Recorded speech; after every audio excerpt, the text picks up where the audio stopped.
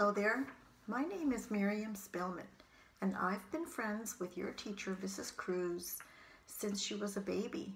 Her mother, Sally Blackwood, and I have been friends since before Mrs. Cruz was born. And I'm going to be reading you today a story by one of my most favorite authors, Patricia Polacco. And this story is entitled Appellamondo's Dream. So what I'll do is I'll read the story and then I'll show you the pictures. Patricia Polacco wrote the story and she drew these amazing pictures. And for many years she lived in Oakland, California, which is very near Santa Rosa. I didn't know that. Now she lives, I think, in Michigan. Okay, so let's begin.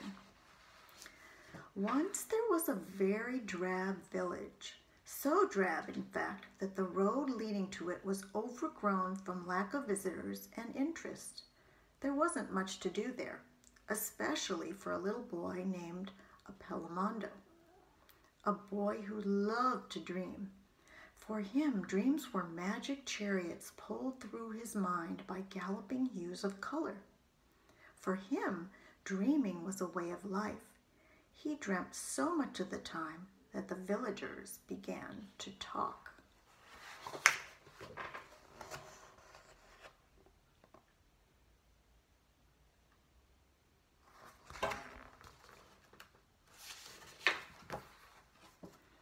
There goes that slow Appelemando, they called after him. He'll never amount to much. He never does anything useful. He dreams the day away.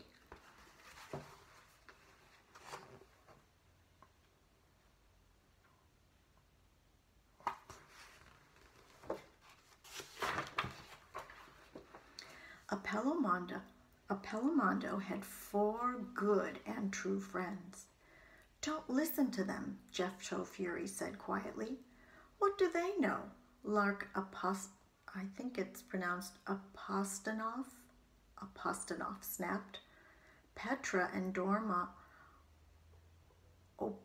Opetoshu cooed. Besides, they don't know our secret, do they? It was certainly true.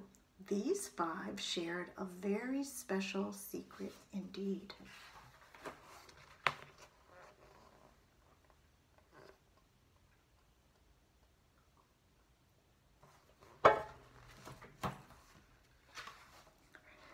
Appellamondo's dreams. You see, whenever he daydreamed with his friends, they could actually see the dreams. Right out of the top of his head they drifted. They twisted through shafts of brilliant sunlight, floated up, up, up into the sunny sky. There was so much to look at, animals, birds, flowers, all in wondrous, vibrant colors.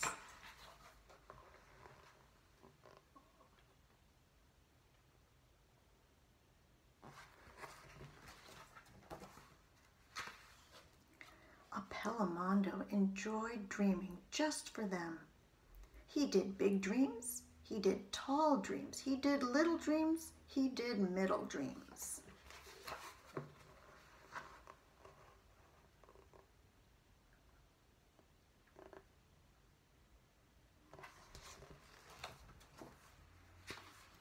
One day Lark announced, "Let's capture one of Appellamondo's dreams on a piece of paper. Then we could look at it even when Appelemando isn't around." The children tried and tried to get the dreams to stay, but each time the dreams drifted off and disappeared. Then Petra and Dorma covered a piece of paper with water from the well tub they had been playing in. At that very instant, a dream floated up from Appellamondo's head, and Lark and Jeffto pushed the paper in front of it. It held fast. "Hooray!" they exclaimed for joy. "Now we can keep his dreams forever."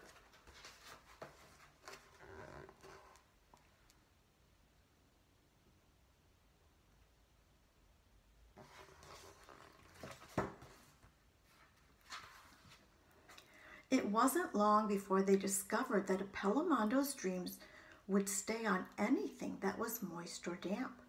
Mops drying over balcony rails, laundry airing on clotheslines, bottoms of fat white ducks waddling up the street.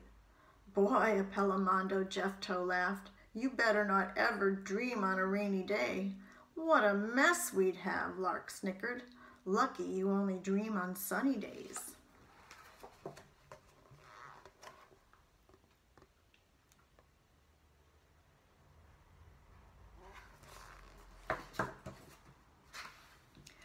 Then, one day when Appelemando had begun to dream, the sun suddenly hid behind gray storm clouds. The wind blustered and rain dropped from the skies above them. Oh no, Lark squealed. What are we going to do? Appelemando, don't dream anymore, Jeffto ordered. You just can't, Petra and Dorma said as they were pelted with wet raindrops. Lark clapped Appelemando's hat tight onto his head, but it was no use. The dream had already drifted up and was floating toward the buildings of the town.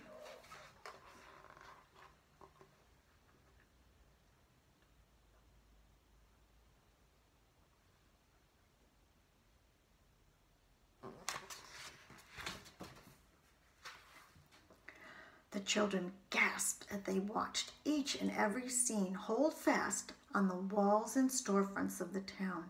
As soon as the rain stopped, the townsfolk came out of their houses and shops. They were stunned when they saw all of Appelemando's dreams on the walls. Someone has painted our houses and stores, a voice called out. Who did this? An angry woman cried. I'll find who is responsible for this prank, the mayor said as he saw the crowd that had gathered. Then his eyes fell on the children. They were covered with Appelemando's dreams. You, the mayor shouted as he started toward them. What have you children done?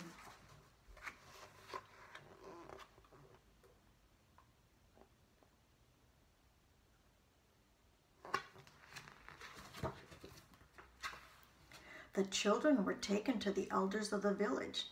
Do you mean to tell us that all of those things on our walls are dreams? They asked when the children explained. The more the children tried to tell the villagers about Appelemando's wonderful dreams, the more suspicious the elders became.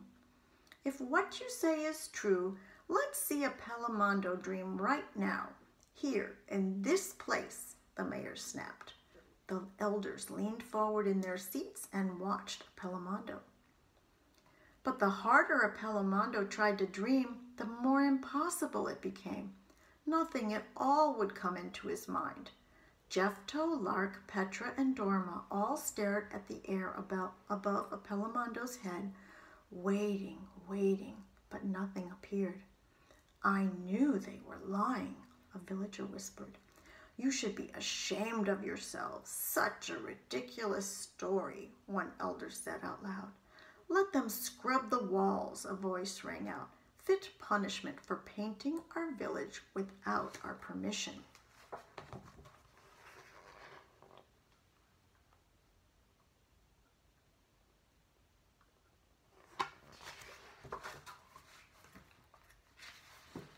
As the children walked toward home after the ordeal, they were afraid that Appelemando's wonderful dreams would never happen again.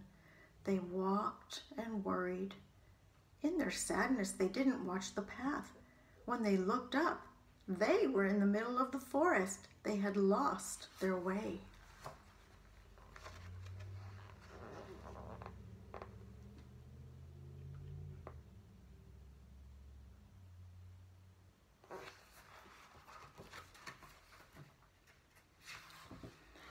As hours passed, the children's family became more and more alarmed. They alerted all the people in the village who sent out search parties to look for the children. Where could they be? They all pondered. Our people will never find us here, Petra and Dorma cried. They won't even know where to look, Jeffto said sadly.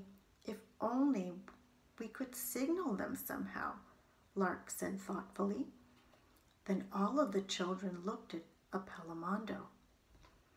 You can help Appelemando, Lark announced. If you dream a dream big and bright enough, it will rise above the trees. People in the village will see it and know we are here. Yay! They all cheered. But Appelemando was quiet. I can't dream anymore, he cried. You have to try, they all said. You must. All Appelemando could think of were the bitter words of the elders, the people who didn't believe him, and try as he might, nothing would appear in his mind. There was no dream. Then he looked into the eyes of his friends. In Lark's eyes there was certainty, in Jephthah's steady sureness, in Petra's and Dorma's complete expectation, for they loved his dreams. Then he closed his eyes and began to see.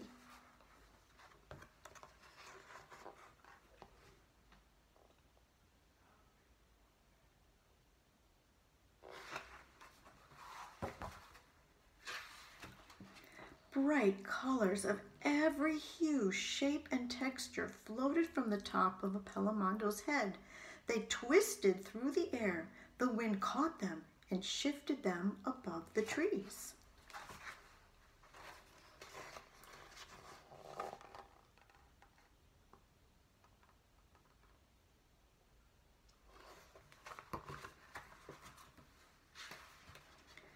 Sure enough, the villagers saw the dream just above the forest where the children were. They all followed this vision, and when they found the children, they wept for joy. Never again would they question the importance of dreams.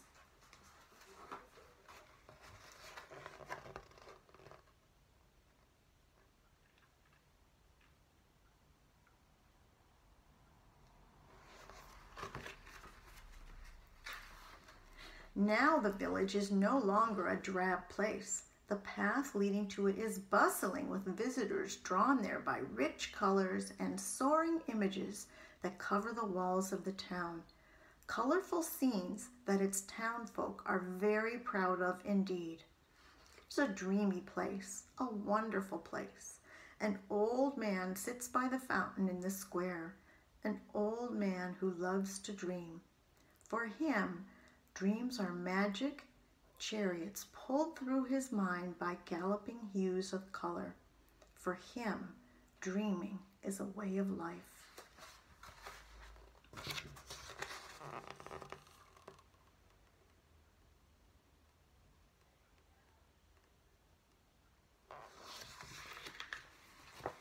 I'll see you again. I'll read some other stories by Patricia Polacco. Okay, see you later.